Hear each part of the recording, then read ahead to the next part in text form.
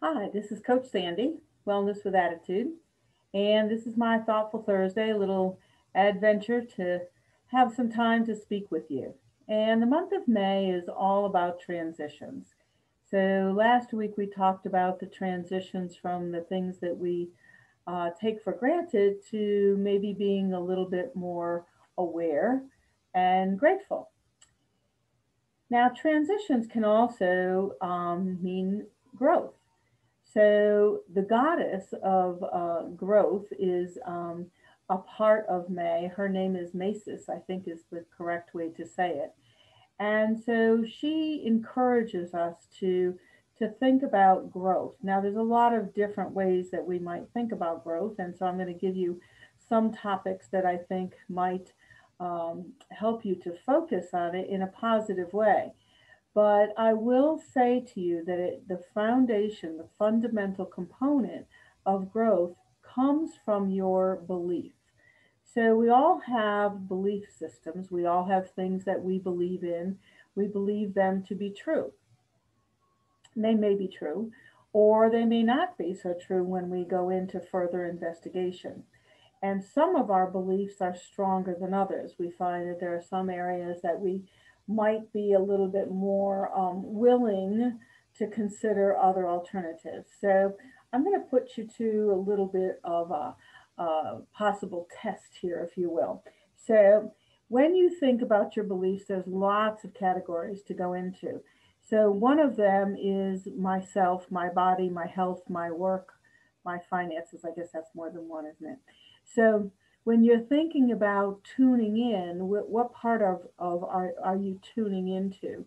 And here's a way to discover what your real feelings are about these different categories. So you might say, sometimes I believe my work is blank. Most often, I believe that my health is blank. There are times that I believe that my body is blank. Most often, I believe that my finances are blank. So you're getting the idea of asking yourself the question, stopping long enough to think through it. Write down the first things that come to mind because our logical brain has a way to evaluate things and go from right, wrong, black, white. So just write down the first thing and maybe the second thing that come to mind when you fill in that blank because your beliefs will help you to see areas that you might choose to grow in. Um, and that's all about transitions. So when we decide to grow in an area, it means at that point in time, we're putting in some focus. We're putting in some maybe new directives for ourselves. So, for example, if I went through this list, and I'll give you a few more, one other topic is success. So you might write down when I think about success, I believe it is blank. So let's take that topic and let's say that you want to grow in your success. And maybe it's your business success. Let's just take that as an example. Maybe you're an entrepreneur, maybe you're working for a large company, maybe you're thinking about change as far as the position that you hold.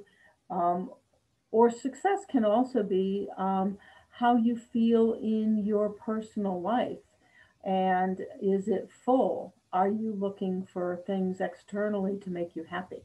So when we think about these things, we ask ourselves the question and then we discover our beliefs.